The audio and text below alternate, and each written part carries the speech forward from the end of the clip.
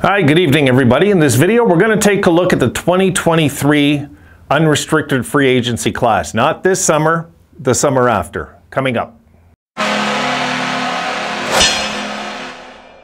Okay, the shout out goes to David Ridley. He asked me to do this. And I was guessing because we were talking about Patrick Kane and so on in that class of that year. And we're going to take a look at, we'll try to go a bit ahead with the kids, and if things go a little better, you know, we finish out, let's say we finish out the season okay, we do decent next year, and maybe in that free agency we're targeting somebody.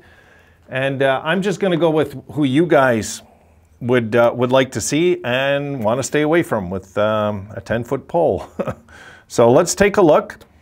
I'm going to start with the forwards, okay? So there'll be 3 clips. I'm going to do forwards, defensemen, and goalies. So let's take a look at this. Okay, there you see it. Now, leading the way is Patrick Kane, Jonathan Toews. And you can see their cap hits over on the right of all the players, and importantly, their age. You know, this is what I'd be looking at. And this is what age, the age that you see there is the age they will be, not what they are right now. It's the age they will be when free agency hits, okay? So you'll see Patrick Kane will be 34 and a half, 34.6, okay, and so on. So let's take a look at this. A little over 34 and a half, just slightly. Okay, so Patrick Kane will be leading the way, of course. Without a doubt, he'd be the biggest name out there.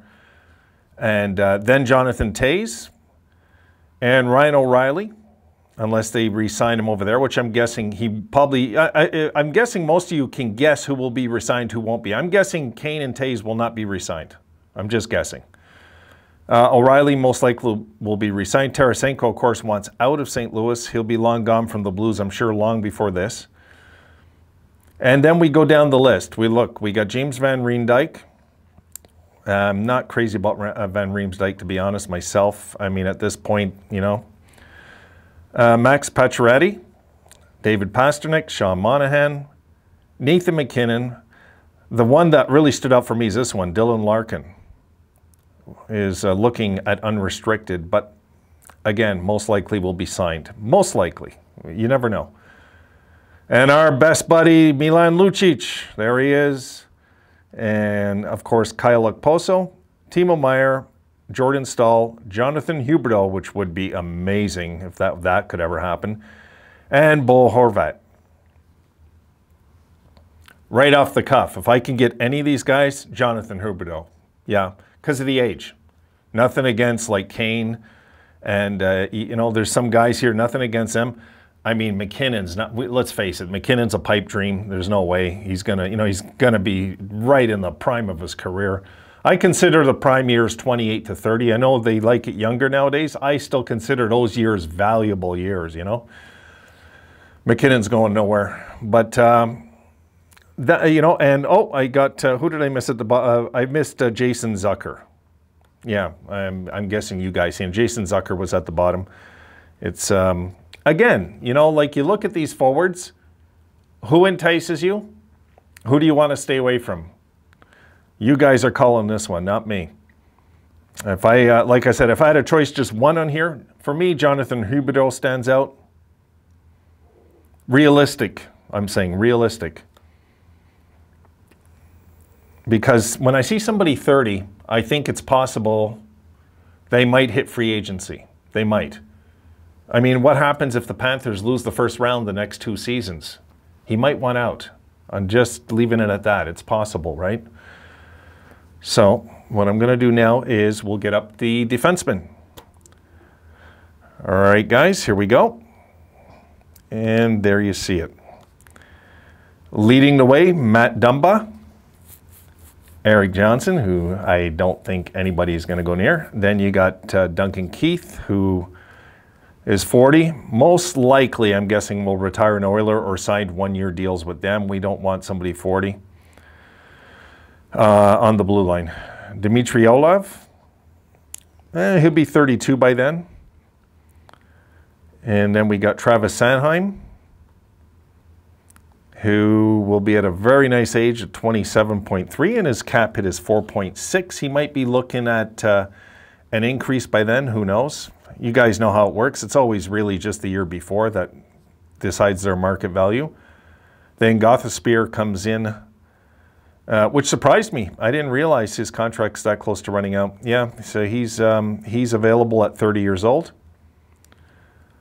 Oscar Klefbom, it will be 30. I just don't know what to think about Klefbom. So many injuries. Damon Severson. Then we got Brian Dumoulin, Jake Gardner, who could be somebody to target even at that age of 33. Kevin Shattenkirk will be 34 then. Mackenzie Weegar, Ryan Graves, Travis Hammernick, and let me get down to the bottom here, guys, because I can't see the very bottom like you guys can, believe it or not. This is just how it kind of works on my computer, unless here we go. Now I can save that and I'll go back in. Hold on. And who is at the bottom? Oh, Eric Cernak. All right, so who do we target here? This is the question, if we're targeting anybody.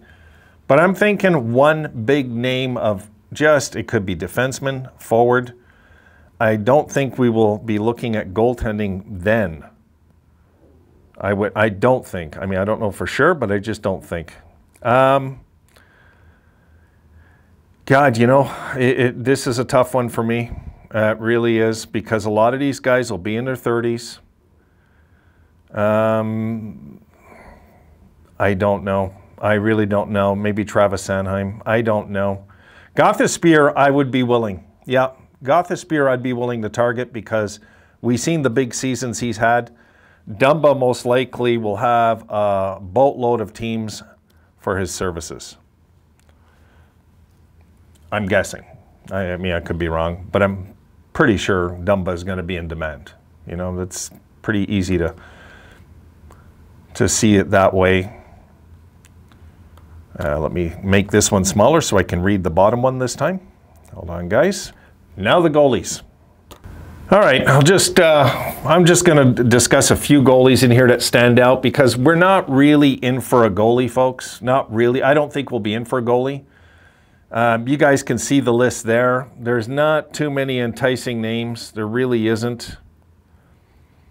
There's nothing that stands out for me. Everybody's like... you know, there's just nothing that, for me, guys, nothing stands out. Maybe I'm not seeing something. I mean, Varlamov will be 35, Quick will be 37, you know, Bishop's injury riddled. Frederick Anderson, maybe, I don't know. You know, no, I don't think, you know, I just don't think looking at this list, we're going to be in much of a demand for any of these guys, so. Why waste our time talking about it, really? I can't see the Sabres, you know, going after one of these free agents. They'll sign a goalie that probably not a big name goalie, you know, or a guy that's kind of beyond his prime like Anderson was and things like this. I mean, they'll go the smart route just to buy time if we need that. But I think by then, a year and a half from now, you got to figure that UPL will be up. You got to figure he's going to be up by then, or else it's starting to not pan out at that point. I think UPL will be up, and maybe another one of the young ones. We don't know. So I think goaltending will leave it. If you guys see anything on that list, let me know, really. I mean, don't forget, it's not this summer. It's the summer after we're looking at with something like this.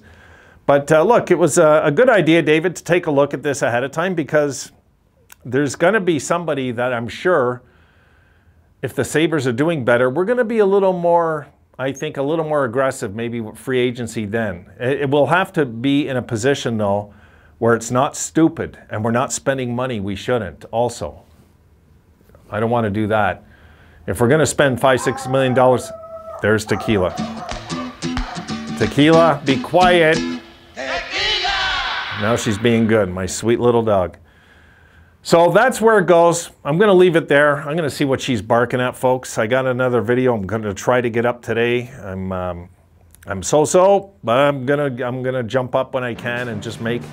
But you guys tell me what you think. Yes or no? Do we need a goalie next summer? You know, do you think? Because if we do, then I'm concerned about UPL by that point. UPL should be up in the bigs by the end of next year. Really.